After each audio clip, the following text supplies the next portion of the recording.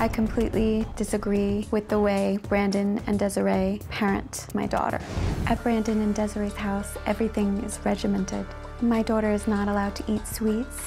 They make my daughter go to bed at 8 p.m. every night. She's not allowed to watch television. They make my daughter scrub the house, clean up. Danielle truly believes that we treated our daughter like Cinderella. She's scrubbing floors, sweeping, dusting, and really, she does the dishes, and that's it. I really do think that this is excessive for a child.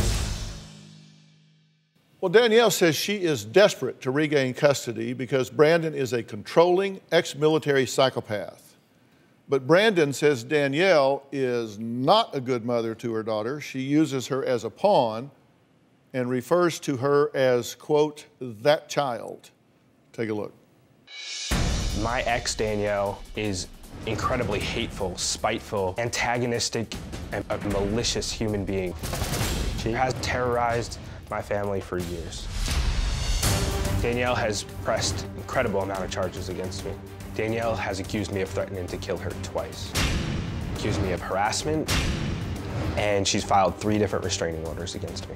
I want to make it clear that I have never threatened to kill Danielle in any way, shape, or form. It's ridiculous. She throws these accusations around and hopes something sticks.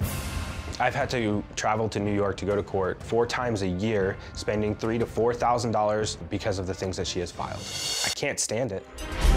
Every single time Danielle visits with my daughter, there is always drama.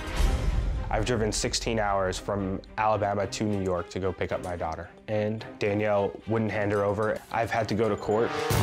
There have been times where Danielle has purposefully made us miss our flight. Because of Danielle's games, my daughter has missed a substantial amount of school. Danielle's priorities are completely wrong. Wonders of your love, Lord.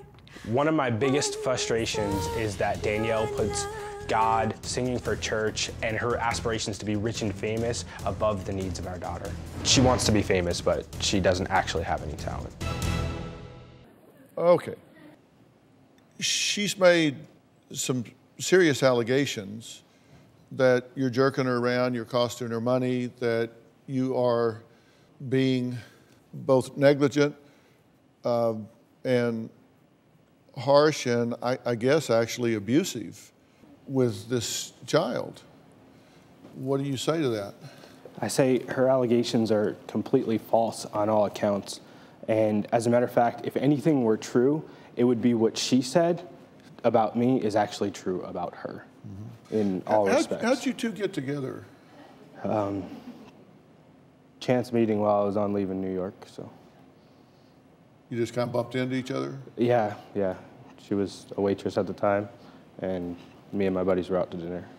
You went into a restaurant or a club or something? And yeah, we went to a restaurant, and she was the waitress, and afterwards, after dinner, she came with us to play pool, and that's how we met, exchanged phone numbers, and later on, I went to the Marine Corps ball, and I invited her down to North Carolina for that, so. And so she went to North Carolina with you? Yeah, she came down to North Carolina, and she spent 3 or 4 days down in North Carolina. We went to the Marine Corps ball together, and then she went back to New York. Okay. Why did she go back? Because that's where she lived, and it was time for her to go back. Yeah. So, did she want to stay, or did she want to go? at the time, it seemed like she wanted to stay already after only a couple days, and we hadn't had like a big extravagant relationship or anything. So, yeah, I was surprised by it, and eventually I told her, look, you can't stay really. I mean, I'm going to be full-time working here and stuff, and this was a date kind of thing.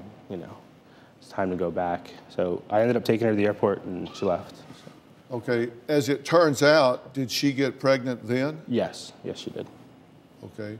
Were you taking precautions? Not that night. You were in the Marine Corps? Yes, sir. Do they go over with y'all how that works? Yes, sir, they do. Do you have a story or a question for me? Click the link in the description and tell me what in the world is going on.